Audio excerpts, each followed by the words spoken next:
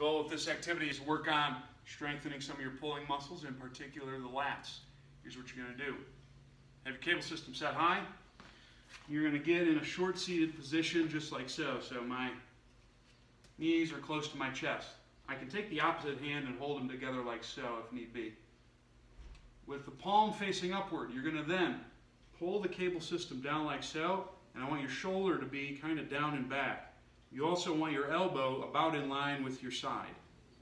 Here, pull down, bring it back up. Pull down, bring it back up. And that's how it's done. Give it a shot.